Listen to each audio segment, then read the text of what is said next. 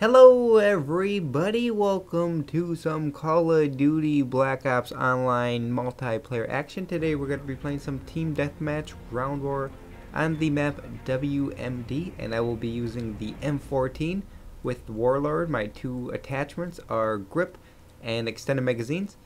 I have Hardline Pro and Marathon as my other perk.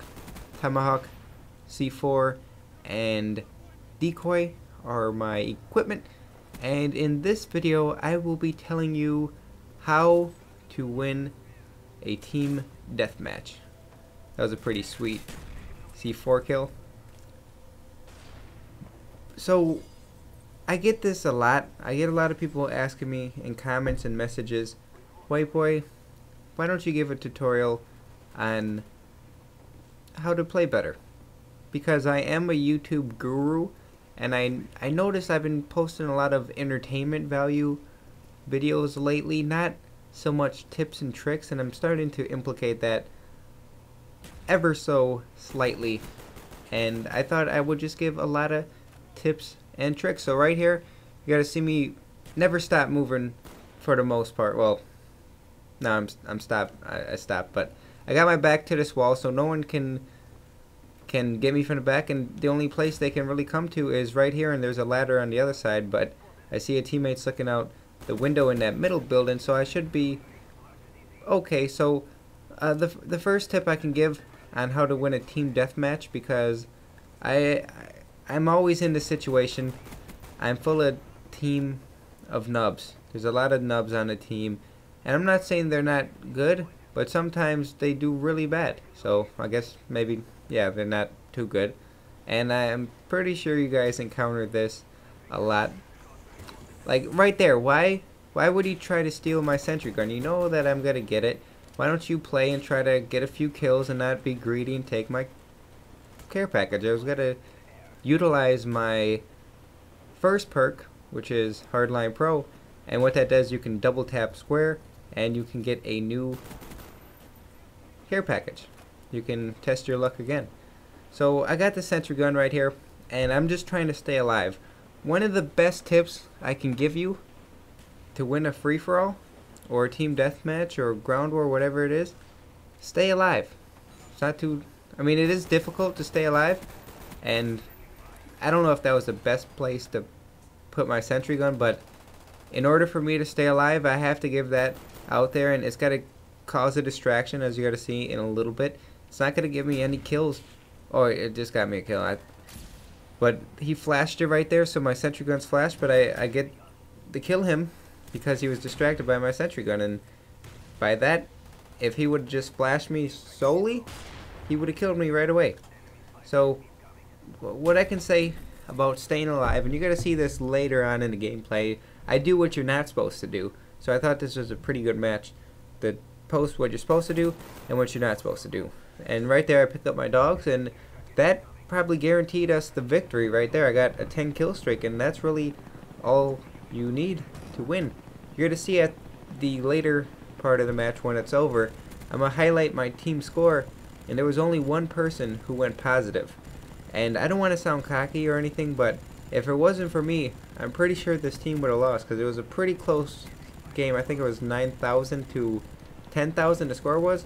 And right here you see me calling a chopper gunner and my dogs at the same time, which I always like to do. I call in both of my kill streaks right away, just so we can get that momentum going. And I did die. You see that I'm not in that building. You would see a little green diamond if I was there, but I died. But it doesn't matter that I died right there, because I got my kill streak, and I could, you know, try to stay alive and use my M14 and get a few more kills, but I thought to myself, it's not worth it. Why not just get a boatload of kills? And right now we're barely winning. We're only winning by 13 points, and I respawn and get that nice little headshot right there. But we're only winning by 14 kills, and we got a dog out, and or several dogs, and my chopper gunner out, and normally you would have a way bigger lead than that. So these teammates aren't really helping me too much.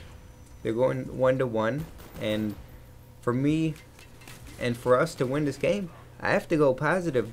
I have to have like an 8 KD. So if you're stuck full of team of nubs, and I know that it happens a lot, you want to see that guy that I just killed. He's not being cautious. You're supposed to look both ways before you cross the street. You just run into the spawn, and that's not gonna win in Black Ops. It's not. It's a different game. You can't rush, and you gotta be cautious. Like, I don't want to say you gotta camp, but I don't think I'm camping right here. I'm going like across this bridge. I'm moving, and I'm playing smart with my back to the wall. My teammates are around me, so they can really only come from a handful of positions. They can come over there, or they can run like a baby buffalo out in the field, and I'm going to be at an advantage. I got the height advantage. I don't got too much cover up here, but then again, I have the advantage because no one's going to come behind me. I got the luxury that I got my back protected. So really all you got to do to win a team deathmatch with a team full of scrub bags is see I'm running around blindly. That's not what you got to do. What you got to do is stay alive and get one 10 kill streak or 11 kill streak or one high kill streak, and let the kill streaks go to work for you. And see what now we're only winning by 11 kills, and I was kind of stressed. I was thinking that we're gonna lose because I wasn't doing too well at this last half of the match, and right here I die, but it was probably a good thing because I see 3 people up there, so I know that I'm a flank around. I'm not gonna go directly there. I'm gonna take my time, go out of my way, take a few extra seconds out my gameplay, and pick them all off, which I do. I think I picked 2 of them off, but stay alive. That's really all you're gonna do. I know it sounds simple, but if you get one good kill streak and your team is a 1 KD, 0.6 KD, and if you can get those 30 kills and 10 deaths, you're gonna get the win more times than not. And this is a ground war lobby. It might be a little bit different in terms of the numbers for 6-on-6. And right here, I was gonna rush them, and then I thought, why not? Let's go to the distance. You know, let's play the gun game. Let's see who can outshoot who. And I got 1 kill, and then there's a guy that I got a hit marker on. I could have probably killed him. I should have taken my time a little bit more, but I'm not gonna rush in there. Look at, I got my back to the edge of the map, and I'm gonna play cautiously. I'm not gonna run through that doorway. I'm gonna peek through this window, and I pick him off. He's up there, and he's dead. And then there's his friend in here. I pick him off as well. Got my care package. Now we got a comfortable lead, and I'm pretty comfortable in this position. I mean, I'm a little nervous. There's people around me, but that was pretty sweet. I blew up the RC car with a C4, and I probably should have got that kill, but I was a little trigger happy. I just wanted to see in this position. I would rather get a few kills right away. I'd rather get a 1-to-1 KD because we got the lead, and I'll take that anytime. When there's a few kills left, get your 1-to-1 KD if you got a lead of 5 kills or 10 kills. If you can get 1 kill and 1 death when there's a few seconds left or a few kills left, you're just playing the math, and it makes sense. Numbers don't lie, and you got to win each and every time. But now I'm a little nervous. I see that they just got a quad with the airstrike, and now it's 2 kills for us and 4 kills for them. So I was a little bit nervous, but we do pull it off, and we have the victory. Thanks. Look at it. I'm gonna highlight the score: 1.4, 1.4, 0.5, 0.8, 0.8, 0.6, 0.6, 0.3. So my team really didn't do too well, but my 32-6 sealed the victory, and there we go. So main tip: stay alive, get a good kill streak going, and if you got a team full of scrub bags, you can pull off the victory. So thank you for watching. I hope you enjoyed the video and you learned something on how to be a better player on Team Deathmatch.